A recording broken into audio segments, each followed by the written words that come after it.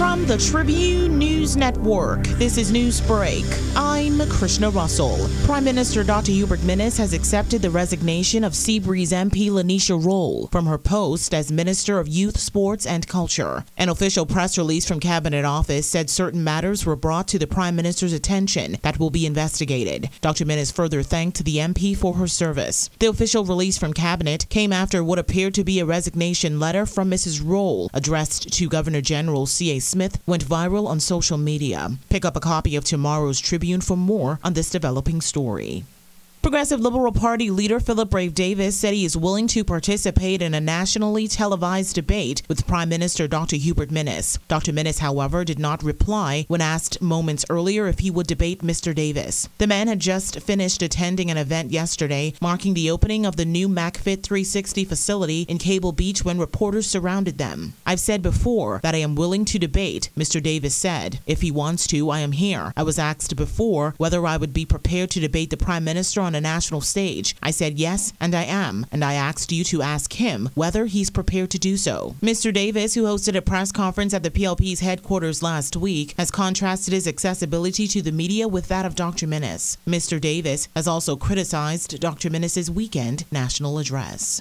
While public schools in Abaco, Eleuthera, Exuma, and New Providence will welcome students back to the classroom for in-person learning today under a hybrid model, not every campus will be ready to accommodate pupils. At a press conference yesterday, Ministry of Education officials explained how the hybrid model will work, allowing students to attend school on a reduced schedule, while they're still expected to engage in learning activities when not on campus. It has been mandated that not more than 50% of the student population is at school at any time to limit the number of people in one physical space. While the exact number of schools unable to open today was not revealed, a few area superintendents listed a number of institutions and when they would be open. Construction work was one of the main reasons given, among others, while all schools on the aforementioned islands will not reopen for face-to-face learning today.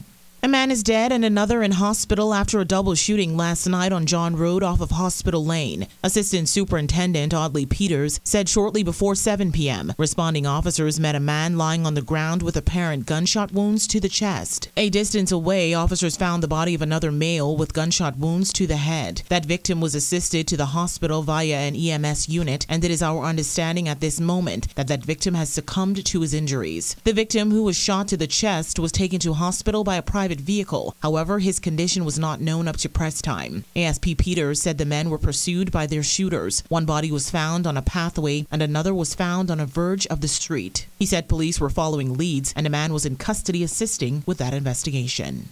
Your complete news and information source, this is the Tribune News Network. In international news, testifying for the first time about the insurrection at the U.S. Capitol, former security officials blamed faulty intelligence for the disastrous failure to anticipate the violent intentions of the mob that invaded the building and interrupted the certification of the presidential election. The officials, including the former chief of Capitol Police, are blaming other federal agencies and each other for their failure to defend the building, as supporters of then-President Donald Trump overwhelmed security barriers, breaking windows and doors and sending lawmakers fleeing from the House and Senate chambers. They say they expected the protests to be similar to two pro-Trump events in late 2020 that were far less violent.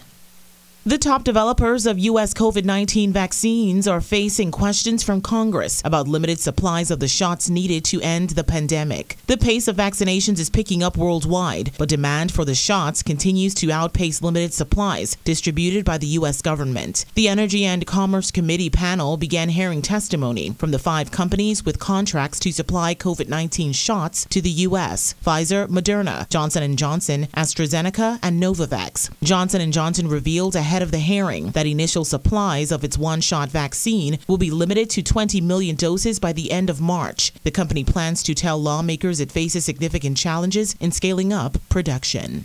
The Tribune's AccuWeather update, a service of Bahamas Power and Light Company. A weak cold front will gradually sag southward across the extreme northwest Bahamas, sparking pockets of unsettled weather over portions of the northwest Bahamas through tonight. Beachgoers should exercise caution due to the risk of hazardous rip currents along Atlantic-exposed shorelines. In the northwest Bahamas, it'll be variably cloudy, a bit breezy and warm, with widely scattered showers and the chance of a few isolated thunderstorms, mainly in the vicinity of the frontal boundary. boundary. Partly sunny elsewhere. A small craft caution is in effect. Winds southerly at 15 to 20 knots, becoming west-southwest to west-northwest at 10 to 15 knots by this afternoon in the extreme northwest Bahamas. Southerly at 10 to 15 knots over the remainder of the area, but shifting northerly at 10 to 15 knots over the entire northwest Bahamas by this evening. Seas 4 to 6 feet over the ocean, decreasing 3 to 5 feet in swells by this afternoon. In the central and southeast Bahamas, it'll be partly to mostly sunny, breezy, and very warm, with few light passing showers possible, becoming mostly fair and mild tonight. A small craft caution remains in effect. Winds east to southeast at 15 to 20 knots, decreasing 10 to 15 knots by late afternoon. Seas 4 to 7 feet over the ocean. We'll have a daytime high temperature of 84 degrees and an overnight low temperature of 72. The sun will set this afternoon at 6:07 and will rise tomorrow morning at 6:38.